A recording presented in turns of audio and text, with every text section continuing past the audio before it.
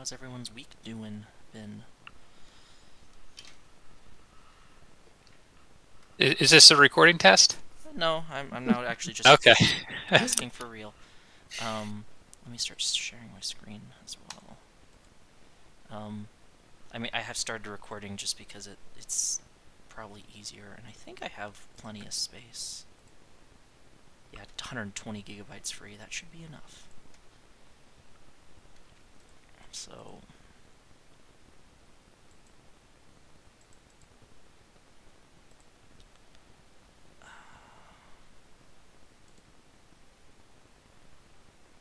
I find it funny.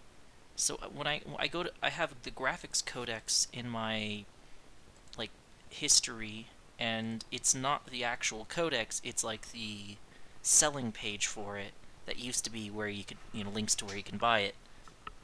But I don't know how to get to the actual graphics codex except for clicking on the picture of a phone, which happens to bring me to where I want. And I'm never quite sure what else to do. Are we doing materials this week? I think we are.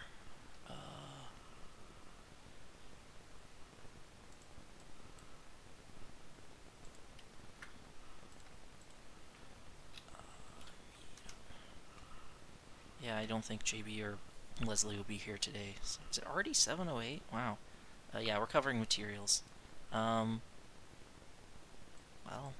I guess we should get started. I'm gonna pour myself a spot of mint tea that I had put on before sitting down. It's raining here, and it's like the first time we've had winter-ish weather for months now, because it was like 100 degrees last week. So this is a nice change of pace. Very cozy. It was very hot. Oh, yeah. I can imagine. Okay. So, light. Did you hear that Windows notification noise? Because I did. Wait, no. I think the recording would have heard it. But that's... okay. Light scatters when it hits stuff. We got our BSDF function to model that. No, don't. Okay. It didn't want that. Okay. In the units of watts over meters, surface area, and steradians from a beam of light. This is our f of x of n omega I omega out, the scattering function. So, surface is the interface of homogeneous media.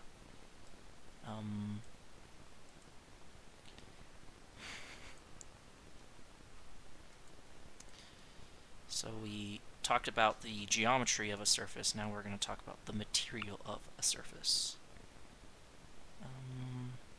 And its properties. We have a scattering function, f of x, comma, n, and two techniques. Bump mapping, and partial coverage. Oh, alpha. Okay. So... Curious about the alpha. oh, well, that's just alpha cutoff. So I have a sneaking suspicion it's referring to geometry which is alpha textured. So it's like leaves. You have the shape of the leaf, and everything that's not colored in is invisible. That's my guess. We'll find out though. Do those? I mean, maybe this is maybe too much of a tangent, but when you do that, do you basically just do you typically have it so the ray goes through the surface, or do you have it so that like when it hits the surface, you look up the alpha and then like send out another ray to continue it behind or something?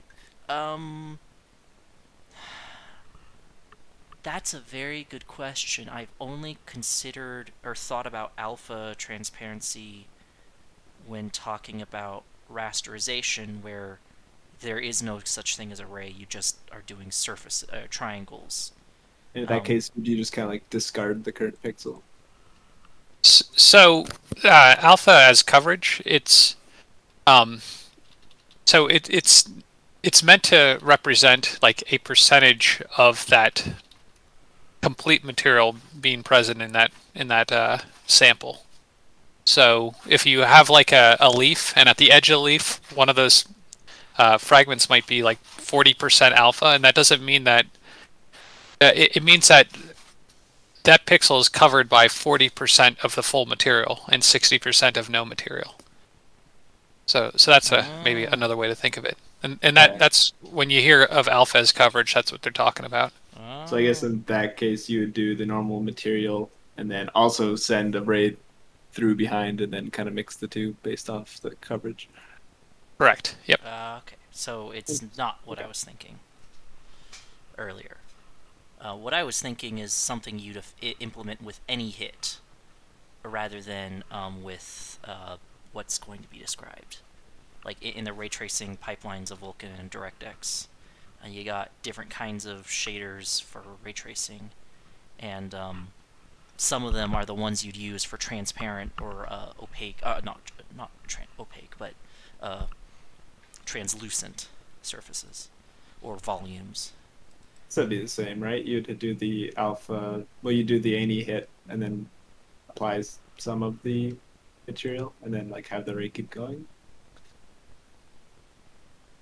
I don't know if you can do that. Well, so transmission and translucency are different concepts than alpha. So you would never, you wouldn't treat. Well, it's just a different material model, and I think it should talk about it in this section. I think if not, I'm happy to talk about it afterwards. I mean, it says it's going to cover it, so I hope it does. Okay, we got probability density. This is a crash course in statistics, probably. I mean, that wasn't supposed to be a pun, but it ended up being one.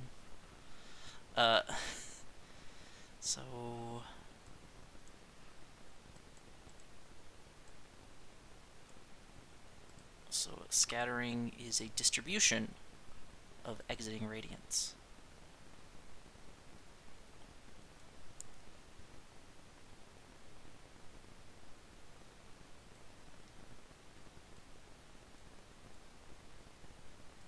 Okay, so it's a continuous distribution, so you need to integrate. We're not summing. Also, it's not true probability because some light will be absorbed. So when we flip a coin, we have some outcomes. We model it with a probability mass. So we can make statements about what would happen. Like, the probability of any die roll resulting in 4 is 1 in 6, because the probability is equal on all sides. And of course, if you have a weighted die, this wouldn't be equal on all sides, but that's a tangent.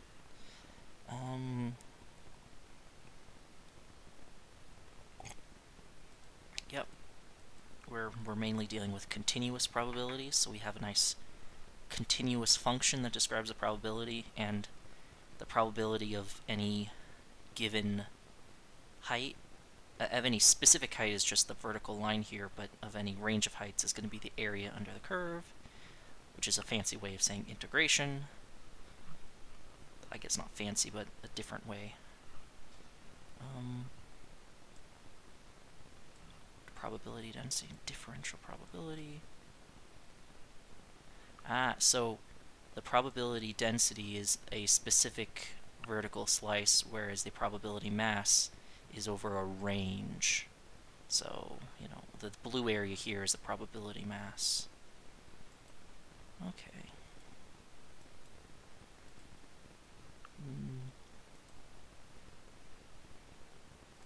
Right, so probability mass should equal 1, because that's the probability of all possible outcomes, and all possible outcomes, any outcome is guaranteed to happen.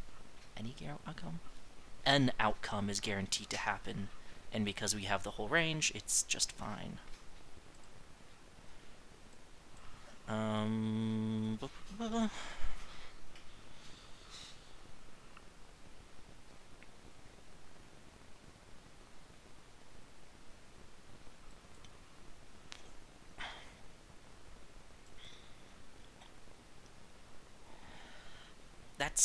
that is interesting. I hadn't considered that. So the whole function integrated from a negative infinity to infinity must, integrate to 1, but you can still have asymptotes going, like, the function could go to infinity as long as it only does it at an infinitely small area, and it's still valid because the overall sum is 1. That's a thought I didn't think to have. So we can have non-continuous functions in our probability density as a probability density function. So, yeah.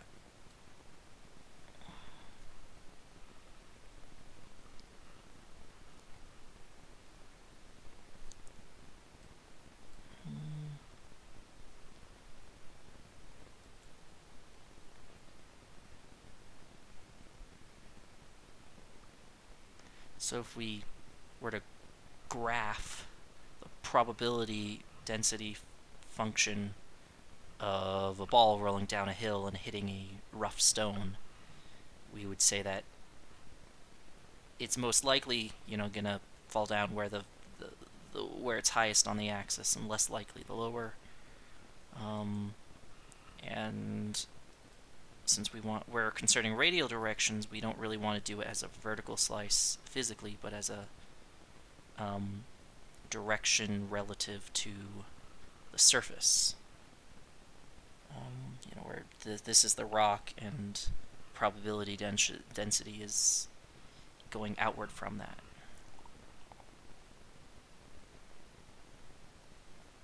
Okay.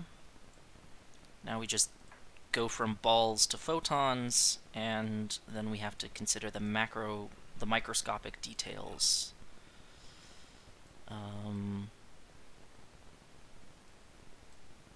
So what might feel smooth might optically be very, very rough.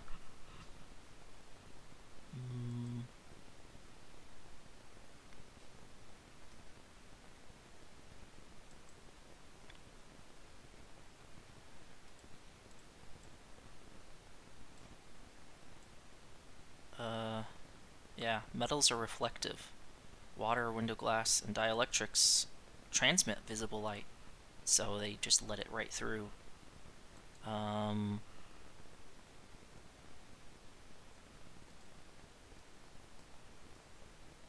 Yeah, there are various materials that, when heated or radiated with energy or with radiation, they'll release the energy at specific wavelengths.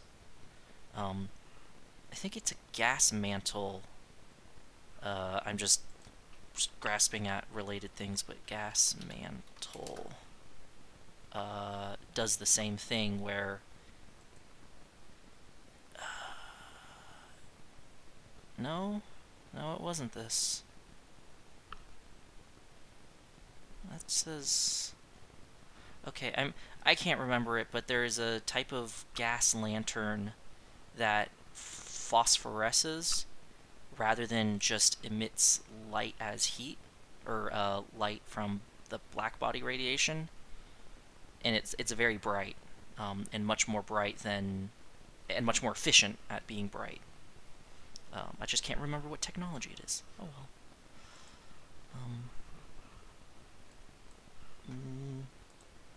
Okay.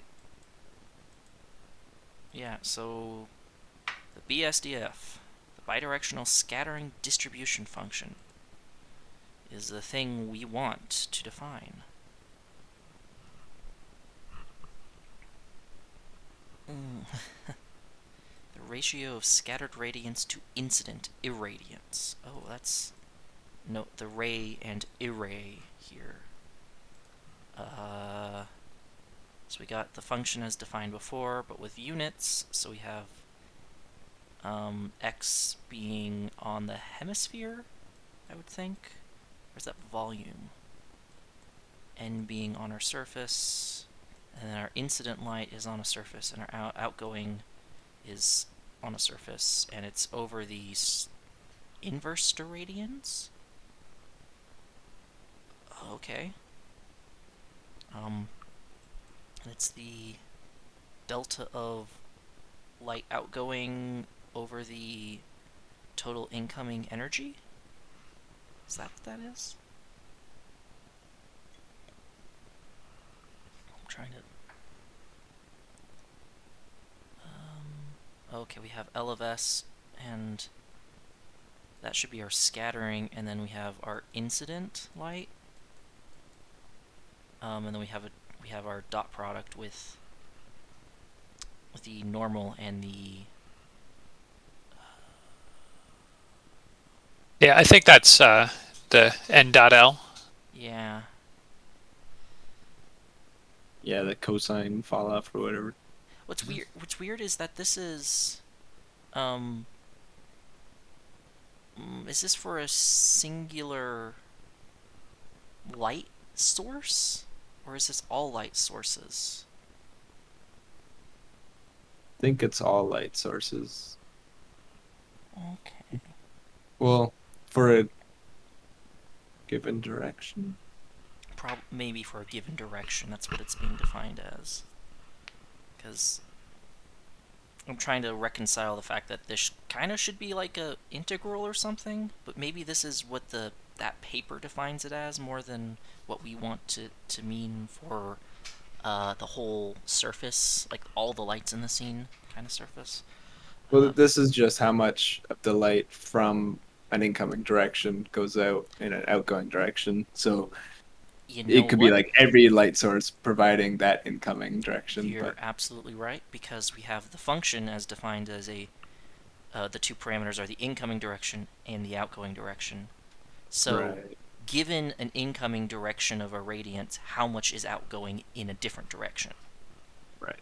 And you have to do an integral of the f. And I'm remembering last week, or 2 weeks ago, I can't remember, where f was inside the integral. Or Right. f So was being you would integrated. do Yeah. that for every incoming direction. Right? Yeah. And you do it at every outgoing ray that you are considering. Well, not usually, right? Like, wouldn't it? Sorry, I just mean whenever you do a ray test, you hit the surface, you do the integration on every incoming light source, but every ray test also does it per incoming light source. So it's over the course of a whole whole render. You'd be only considering it from the camera's perspective, but you'd still be considering it from many more than one outgoing direction. I think I'm getting ahead of myself, though.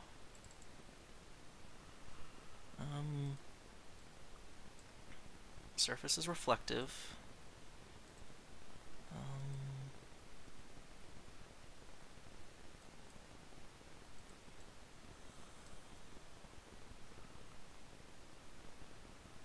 Okay, so reflective just means the light being scattered, all the light scattered is in the same hemisphere. Not the incoming and outgoing directions are in the same hemisphere.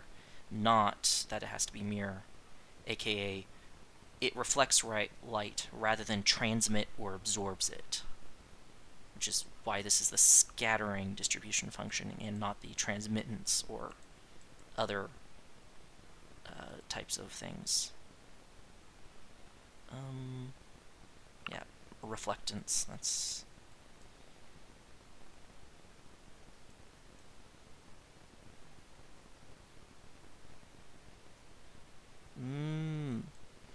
Okay, so reflectance is for the single hemisphere, transmittance is for both hemispheres, and therefore the BSDF, the scattering, is for all directions. constrained by thermodynamics. Curse you, laws of physics. We can't have negative light or negative intensity. The sum of all the outgoing light, the integral of all the outgoing radiation, is that the word for it? Where did it say it? Radiance, I guess, is less than 1.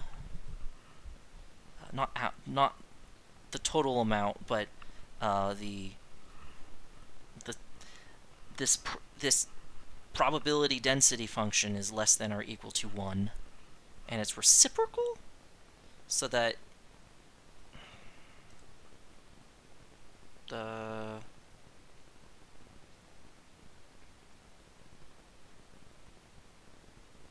is it just saying, oh, God, I think you could like do like backwards tracing and forwards tracing and eventually end up with the right thing. right, where you swap the I's and O's and you should get the same result if you go backwards or forwards.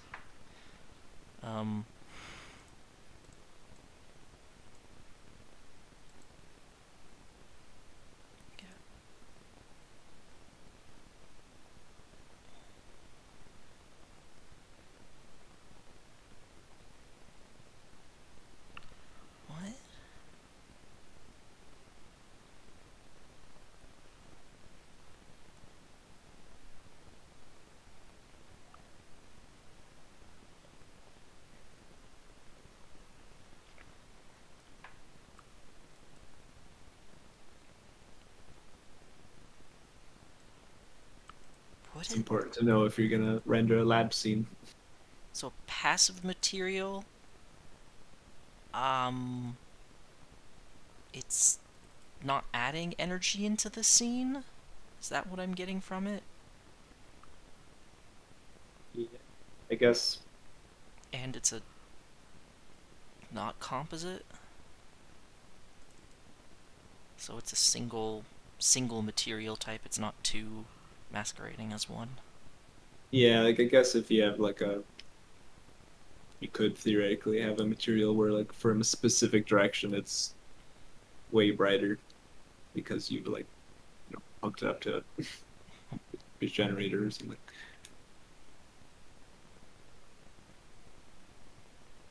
Yeah.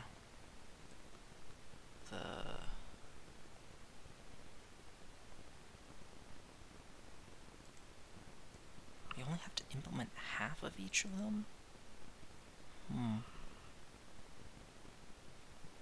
I guess because we only have to worry about incoming to outgoing, and then we can do light transport backwards.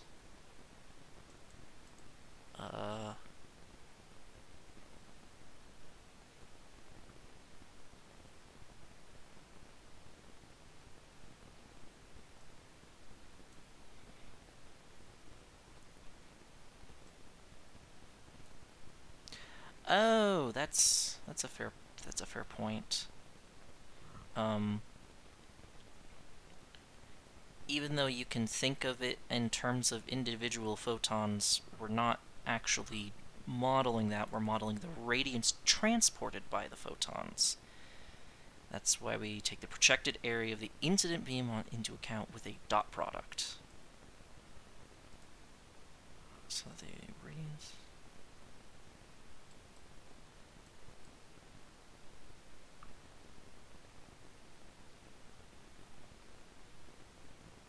Okay.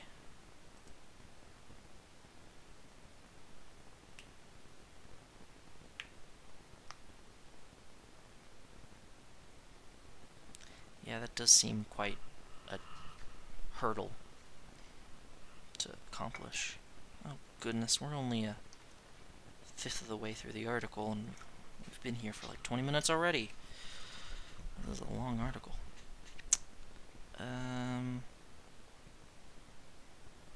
Hey, we have the white furnace that I think we've talked about before.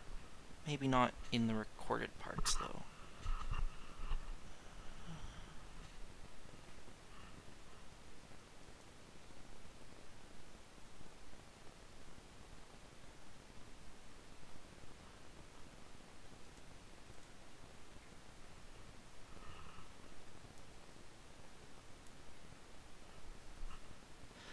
that is interesting.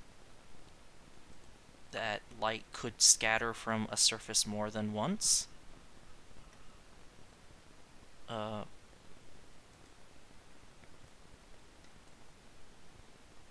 Yeah.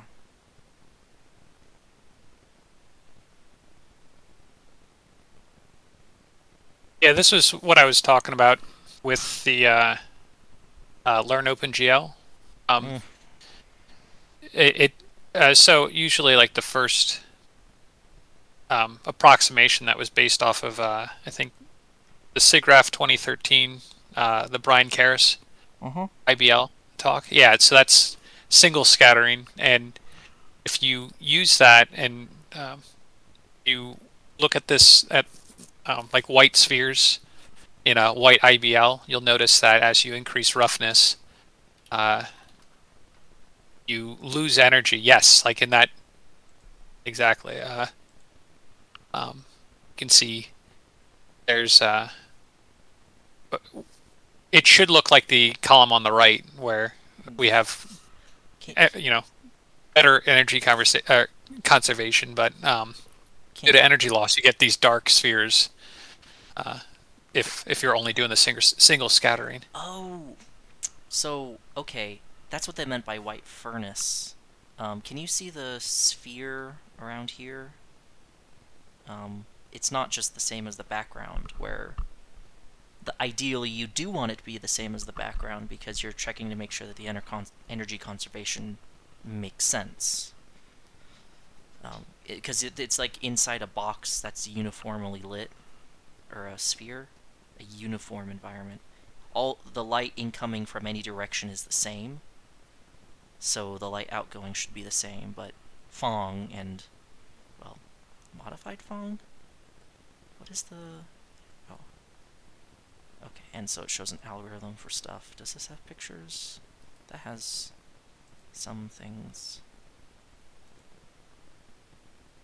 But yeah, okay, that's what you're talking about with Learn OpenGL, yeah.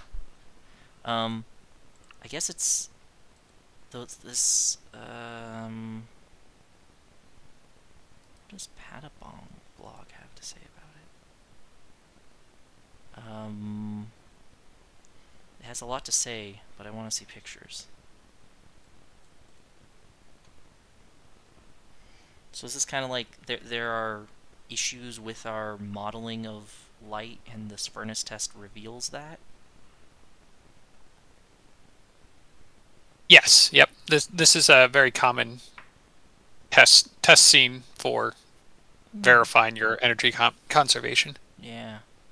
Yeah, because if you have a completely uniform incoming light, so the hemisphere is perfectly uniform in its probability density function for incoming light.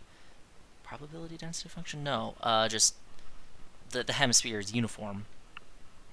Then you should scatter in each on the surface completely fine. Whereas here we have at grazing angles we're underscattering, overscattering. We shouldn't be getting this haloing effect. This seems like a good site for stuff. I'm gonna link it. I also dropped a link. There's a really good. This is a great blog, or a great article on this whole topic. Okay, yeah, we got. This guy just he pretty much did all the legwork and research and put in a bit more of a digestible form here. Okay. Yeah.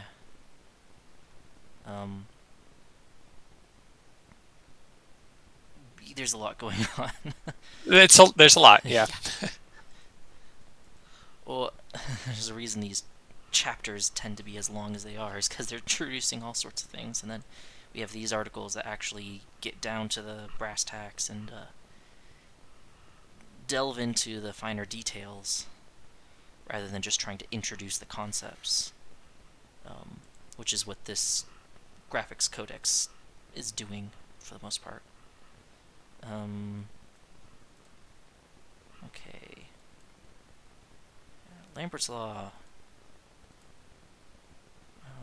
Observed area of a locally planar surface is proportional to the cosine of the angle of incidence of the observer direction.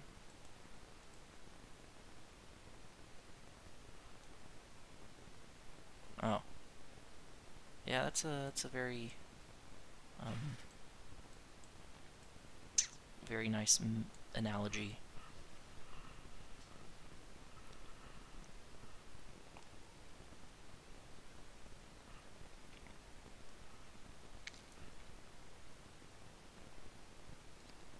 Oh.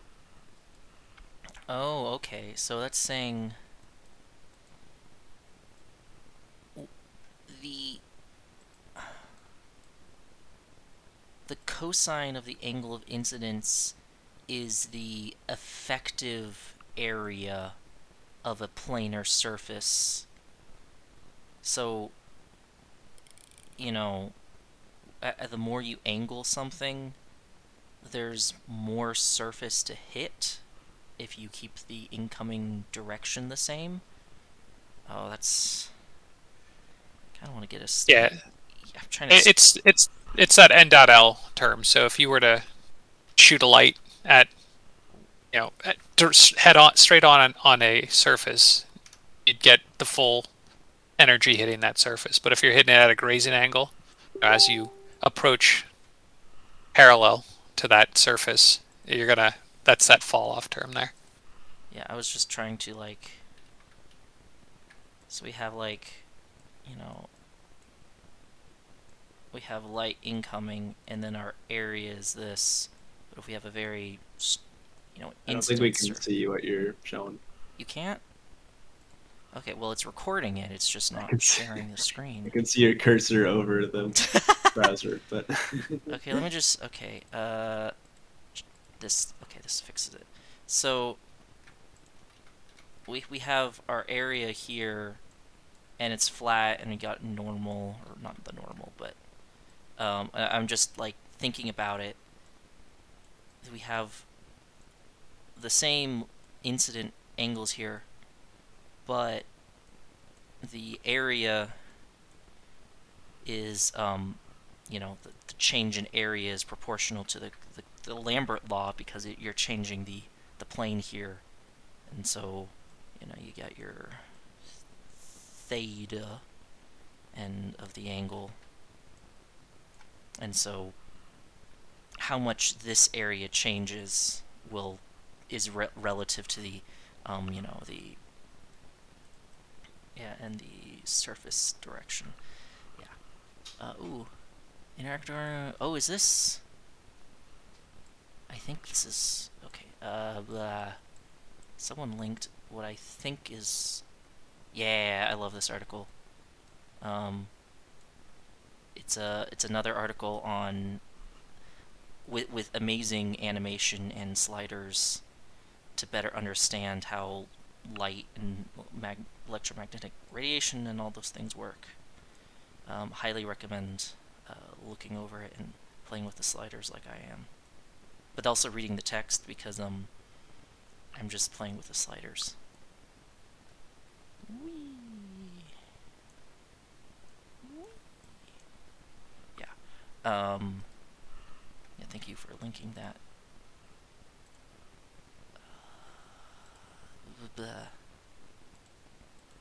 Okay.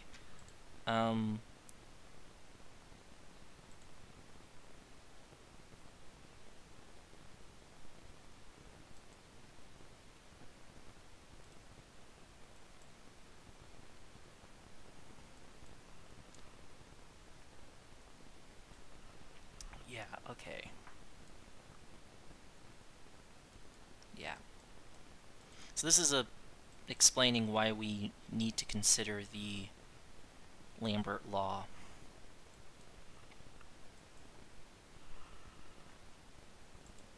Ah, okay, there's a relevant slider.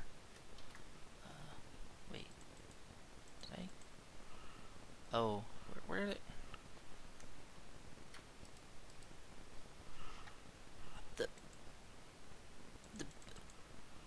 Where did I put that tab? I don't know. I think I never opened it. Okay. It's like roughly halfway down the page. A bit more than half.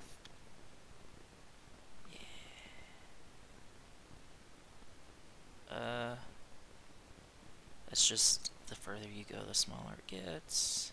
Yeah, here it is. Oh, here it is. Yeah.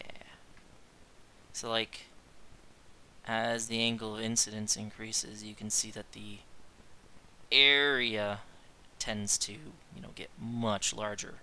But it's effectively spreading out the same amount of radiance over a much larger area, diminishing its intensity at a point. So, yeah. Whee! Solid angle. Yeah. And it follows the cosine rule, so we use that for calculating the effective size of the effective area.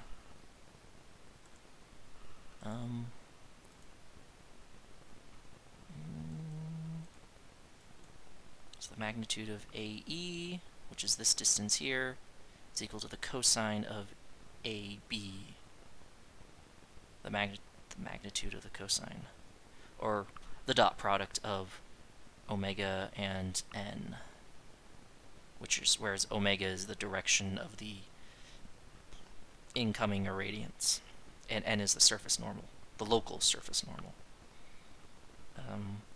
Because what we're doing is we're taking, like, if we're looking at a surface, we're typically only considering the area right around the surface, and we assume it's perfectly flat in that area. So it's the local flatness of it. It helps that the wavelength of light is microscopic, like, nanometers, a couple hundred nanometers for the longest wavelengths of light, and micrometers are very, very small to the human eye. I don't think you could actually see one. Hair is like, I don't know, 20 micrometers in width or more. So all this stuff happen. We can approximate surfaces as flat because of just the wavelength of light is small enough that even that it works out. That it's an appropriate approximation. But also we do integrals and other things over areas, so that doesn't even matter. Because we can do it to infinity and beyond. Huh.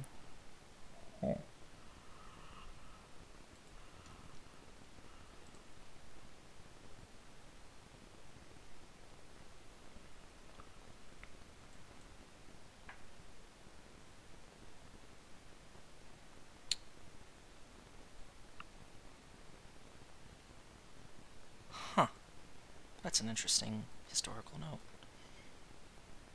Okay.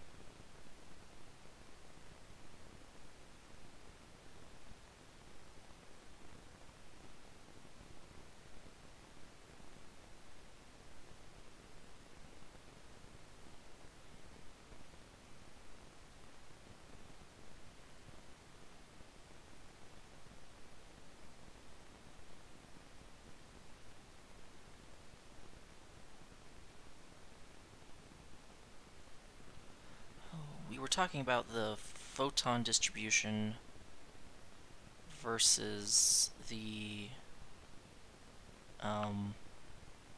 scattering terms last week after the recording, or maybe during it, I don't remember. Higher density of scattering points at glancing angles. Proportionally fewer photons. So the black line is the density function, and then the blue curve is the photon distribution, because we have to take into account the scattering based off the angle of incidence. I apply Lambert's law. Talked about the many different types of materials, and they can be broadly categorized.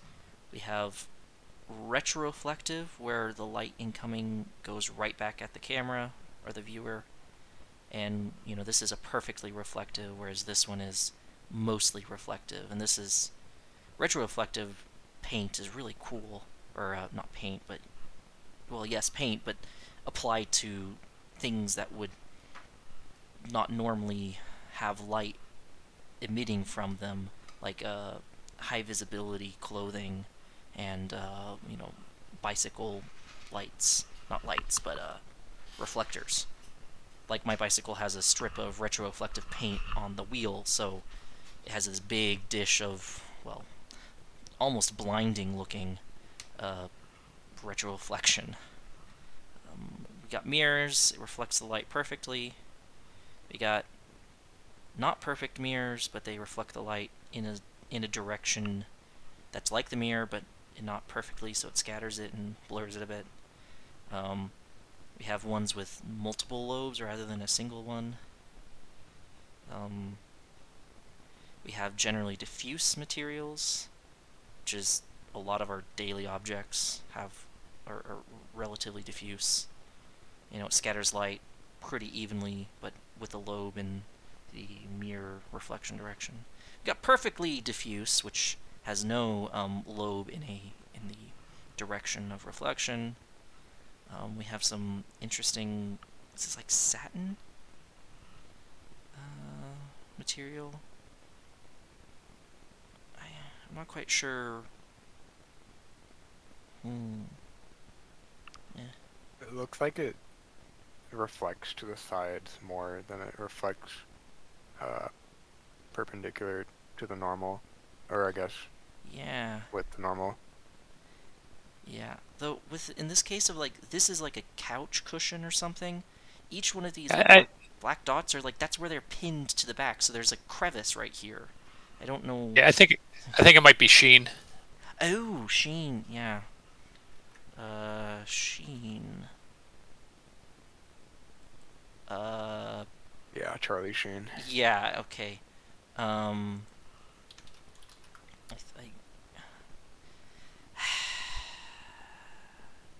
That was Maybe less than computer helpful. graphics. Oh. Yeah, every time I search for a computer graphics term, I am reminded that I need to be very specific if I'm searching for terms that are not specifically jargon in computer graphics. Or exclusively in computer graphics. But, yeah, the sheen of a surface. Sheeny surfaces? Surfaces with a lot of sheen will have a Lambertian, will have a uniform reflectance out. Anyways, transmittive surfaces, light goes through it. Sometimes there's lobes, sometimes it's like perfectly even. Ooh, that's looks like a good link.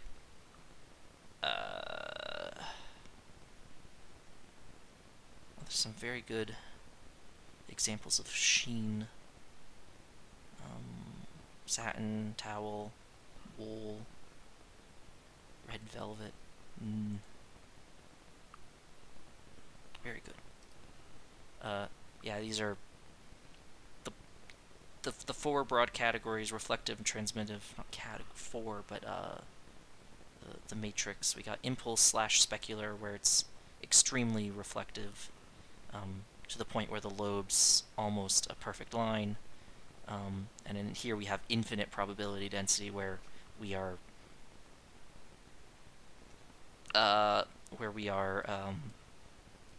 assuming it reflects it perfectly or transmits it perfectly, whereas diffuse is the category where there is a lobe and a distribution function that is not a single direction.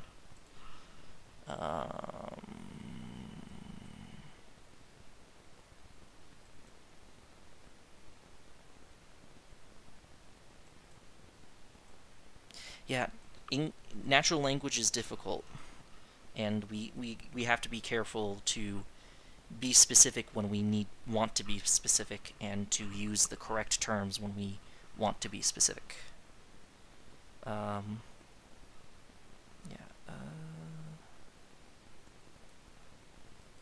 Yes. Yeah. Surfaces in the real world are often much more complicated because they're often not two they're not a single interface between two homogeneous media, but oftentimes many interfaces, and sometimes not perfectly even interfaces. So, like human skin is not a single interface. Okay. So we're gonna go over these. So mirror reflection.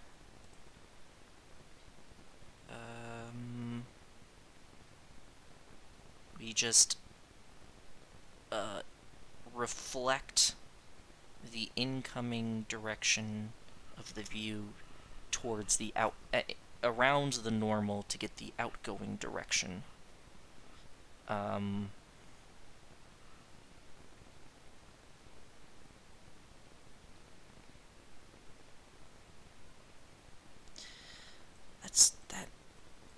That's some vector algebra, and I'm trying to parse it. So we have the dot product of the view and the normal, so this is going to get us the magnitude.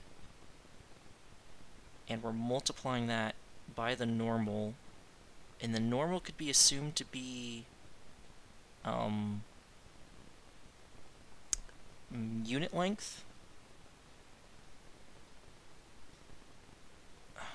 And then we're subtracting v from it. Projection, right? Hmm? Oh. It's like a projection of v on n, and then you subtract v, so I think that's gonna reflect it. Oh. Yeah, that's a good way to think about it.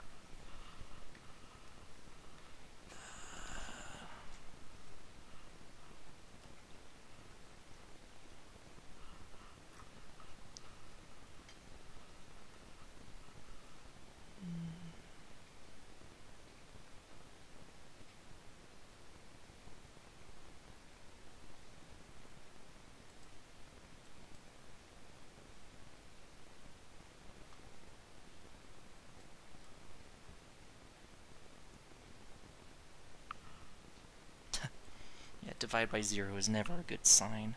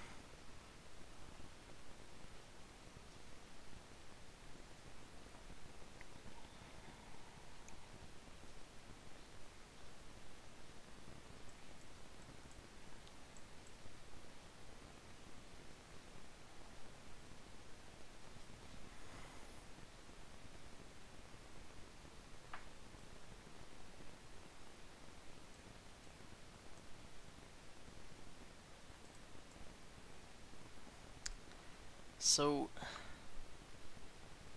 this big long section about mirrors not being possible in our current notation and a way to sidestep that feels, I don't know, is it physically possible for a surface to perfectly, I guess the answer is probably yes, but what's the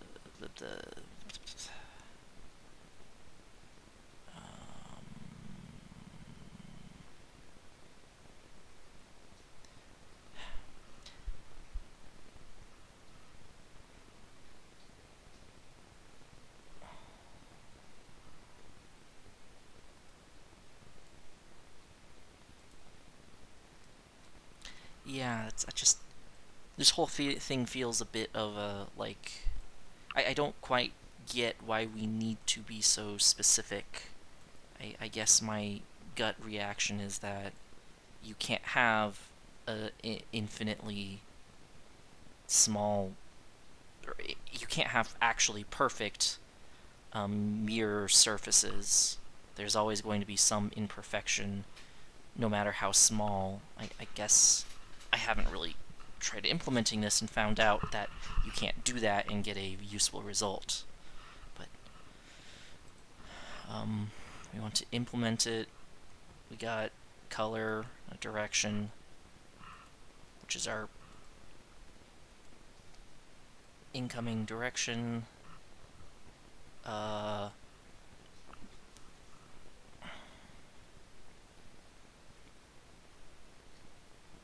have a finite array of impulses. Evaluate finite density.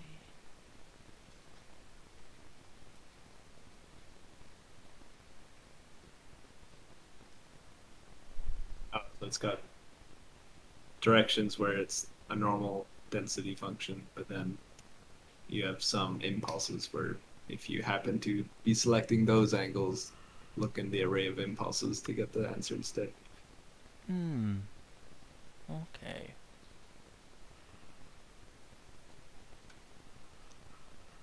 Both, basically. You have like the smooth part and then the impulse part. You have the smooth part and the what part?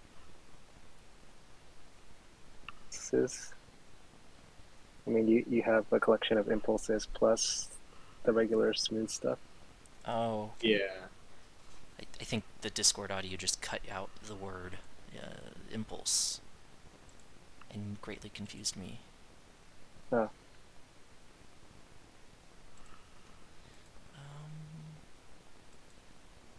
Okay. Transmission and refraction. So the opposite hemisphere has some non-zero scattering going on.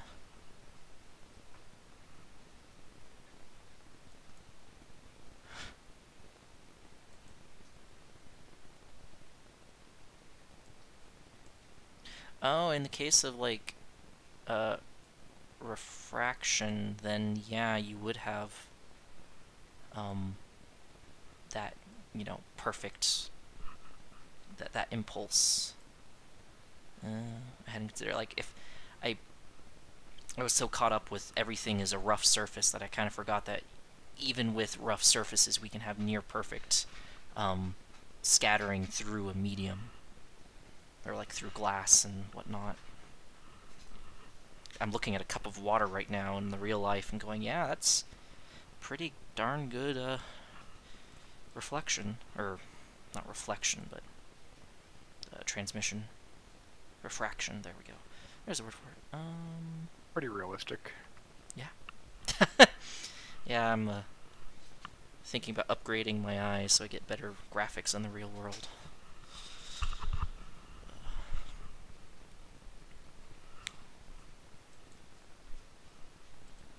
Yeah.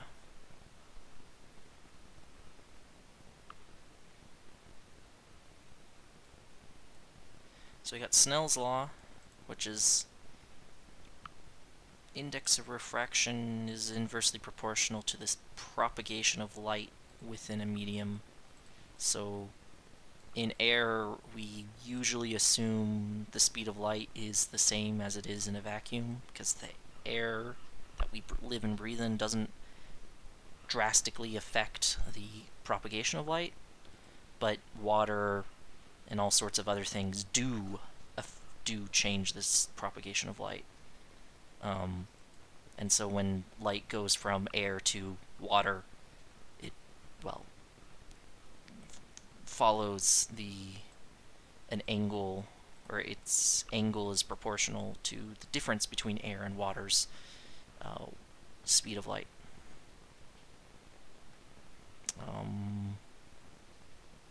So like the incoming angle and the outgoing angle would be proportional to the difference of index of refraction, not the difference difference? The division. Ratio. Ratio. Yep. There we go. Thank you. Ratio of those two.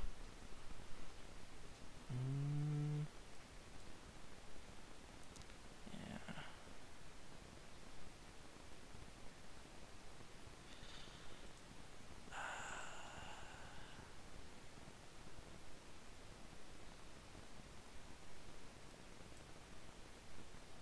So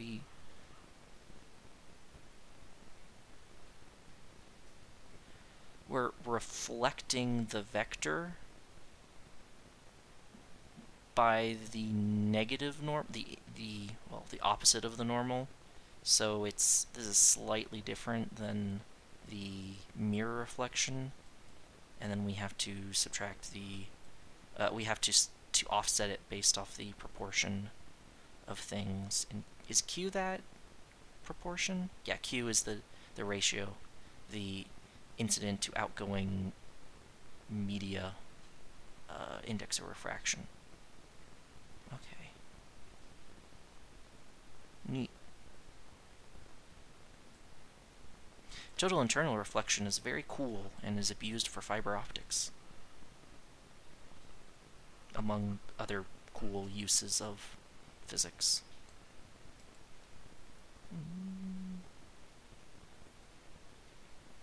There's an imaginary part? Oh no. Oh, the extinction coefficient. Okay.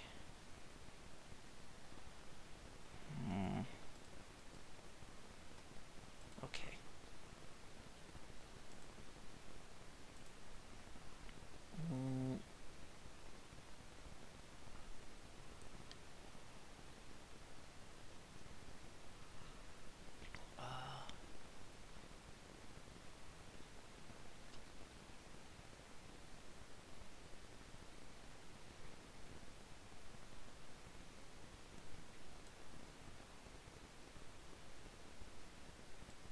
Oh, so we also want to model the absorption of a media in addition to the transmission, which is very useful. How glass Yeah. and stuff. Yeah. Okay, does anyone mind if we cut it off here and finish the rest next week? Because I'm noticing we're only halfway through and it's been an hour. Probably a good idea. Yeah, and I'm seeing microfacets, which is... I know enough about to know that it will take more than a couple of minutes to talk about. So, Fair. and we got through some interesting discussion already with impulses and transmission and refraction, and an effective refresher on my Physics 2 classes about optics, which talked a lot about index of refraction and various other things. Okay, I'm gonna stop my recording unless people have things they want to discuss about this chapter.